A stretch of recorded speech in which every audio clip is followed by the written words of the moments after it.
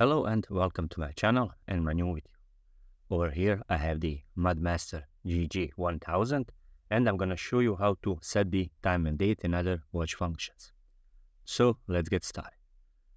From the standard timekeeping mode, and that is the mode where the watch tells the time, press and hold the upper left button until you hear the beep, and there it is. Now the watch is in the set mode, and first in a row of settings is our city code setting.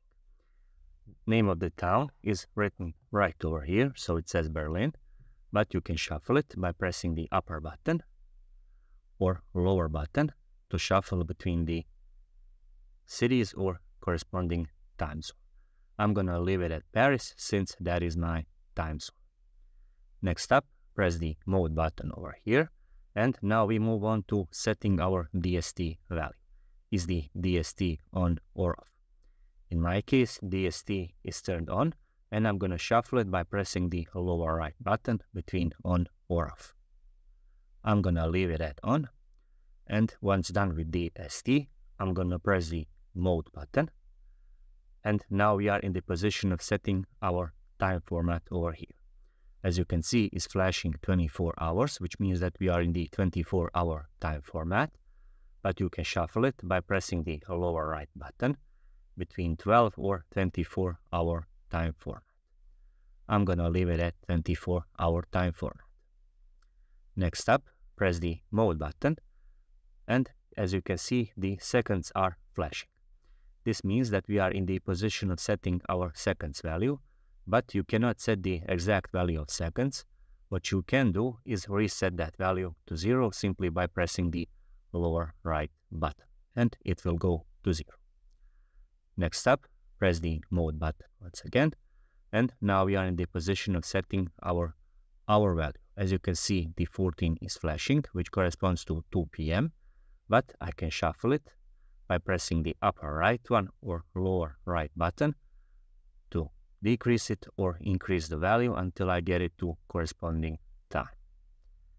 Next up, press the mode button, and now we have the minutes flashing over here. It's a bit hard to see because the hands are on in the way of the minutes digital digits, but you can shuffle it by pressing the upper right button or lower button to decrease the value. Now, once you're done with your minutes value, you can again press the mode button, and we enter the year setting value. It is flashing 2023 o'clock year, and it is correct, but you can increase it or decrease it by pressing the upper right button or lower right button until you get it to exact year that you are in.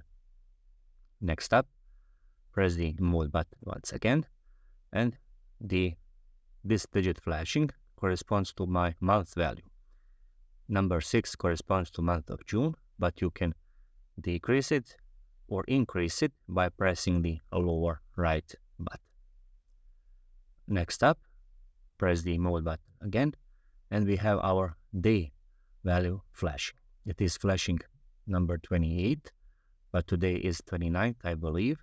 So pressing the upper or lower right button, I can increase or decrease the value until I get it to corresponding date. And there it is. It's hard to see, but you get the point. Pressing the upper or lower right button increases or decreases your date value. Next up, press the mode button, and we are in the button operation tone. Is it on or off? Key standing or inscribed in the lower digital display indicates that the button operation tones are on, but you can shuffle it between on or off by pressing the lower right button, and it will say mute over here, and it will stay on mute written over here once you are in your standard timekeeping mode. I'm gonna leave it at on, and it will be inscribed key while I'm setting the watch. Next up, press the mode button once again, and now we are in the position of setting our illumination duration. What it is? Well, basically, this 3 flashing over here indicates how long will the light stay lit on the watch when you press the light button to see what's the time. LT3 indicates that when I press the light button, it will stay on for 3 seconds. When I press the search button, I'm shuffling to 1, indicating that the light will stay on for 1.5 seconds. So basically, by pressing the lower right button, you're shuffling between LT 1.5 seconds and LT3, prolongating or shortening your illumination duration. Once that is set, press the mode button again, and we are back at the beginning, and we have ran through the cycle of setting the time and date on this watch. To implement the settings, simply press the adjust button, and the watch will now implement the settings that we have just ran through. Auto light function. What is auto light function? Well, when you flick your wrist to see what's the time, the watch will automatically illuminate the screen. To turn that function on from the standard timekeeping mode, simply press the upper left button and hold it for about 3 seconds. So let's go. Holding it. And LT3 is inscribed over here, indicating that the auto light feature is enabled. To disable it, simply again from the standard timekeeping mode, press and hold the upper right button. Press it a bit harder. And there it is, it's gone. And the auto light function is disabled.